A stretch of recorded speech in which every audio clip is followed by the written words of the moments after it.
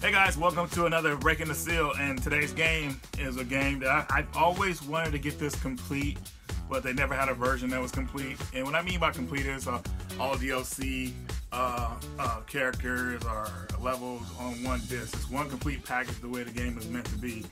And that game is the Ultimate Marvel vs. Capcom 3. Marvel vs. Capcom series is one of the games I remember fondly playing in an arcade back in the day, back in high school. Marvel vs. Capcom Part 1. X-Men vs. Street Fighter.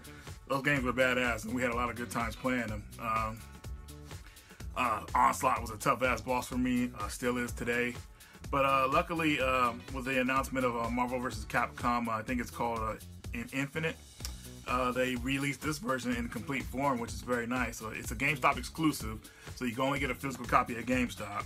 And it's just a really cool fighting game. It's a little bit, I would say, unbalanced because, you know, 3 characters sharing a power bar is just pretty insane, especially if you want to do a lot of special moves or level 3 special moves or whatever. It could be pretty tough, you know, especially if you're fighting on a tournament level.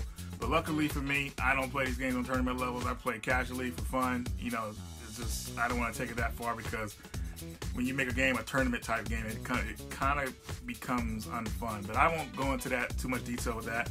Let's break this seal. Hopefully, this game costs $29.99, and you know, it feels like it has a manual in it, but you know, I'm not gonna.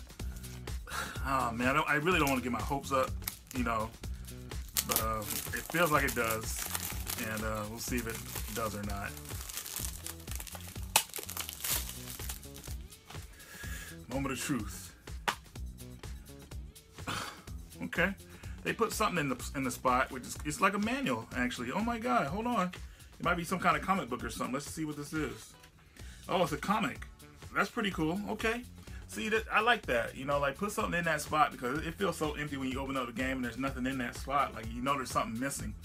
But they put a little mini comic book in there, which is really cool. You got the battle with Onslaught. I mean, not Onslaught, but against Galactus and Marvel vs. Capcom characters fighting each other. It's really cool. Okay, I could do this. So anyway. Oh yeah, I'll show you what the disc looks like. I hate that they always put Ryu on the cover as opposed to but whatever.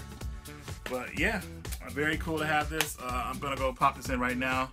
As you know, I've been showing footage right here, and yeah, let's go try it out real fast. So anyways guys, that's gonna do it for this Breaking the Seal. We'll see you guys next time.